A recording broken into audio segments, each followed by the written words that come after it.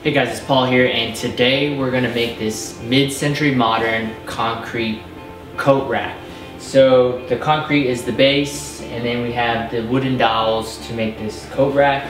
And all the materials used will be listed in the description box below. If you haven't subscribed, subscribe, and let's get started. I was inspired to make this mid-century modern concrete coat rack when I saw something fairly similar at West Elm selling for $250.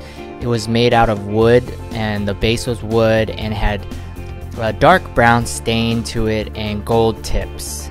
But I wanted to make something lighter and using more inexpensive materials such as the concrete and white paint instead, so it's a much lighter, airy type of design.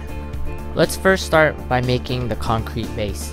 To make the concrete base, I used a frisbee as the mold, and what I did was I cut a piece of PVC pipe out that was the depth of the frisbee, and then I hot glue gunned it in the center of the frisbee. The PVC pipe is there for the holder of the main dowel rod, and what you want to do now is get concrete mix it up and pour it into the frisbee.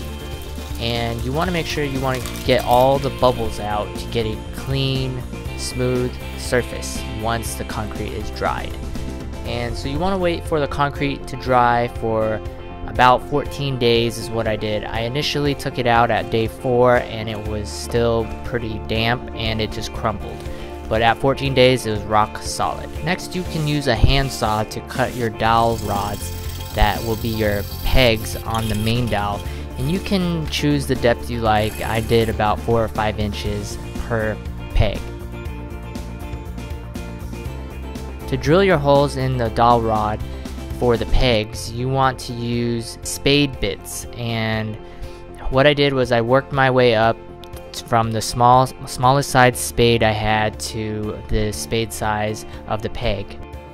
I spaced the pegs around the main dowel about 6 inches apart, and I kept rotating around the dowel to mark drill holes. My main dowel rod did not fit in the PVC pipe exactly. I just had to sand it down a little bit to get a snug fit. When I was ready, I used weld bond glue to attach it to the PVC pipe. Then I filled the peg hole with glue and put the peg in and used the sawdust I created to fill in the gaps.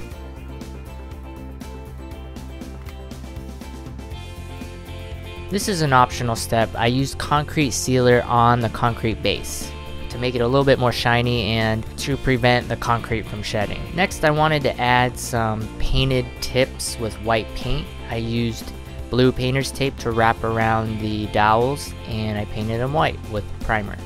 I used Danish oil natural color. The base here is the concrete, and it has 3/4 inch plywood at the bottom.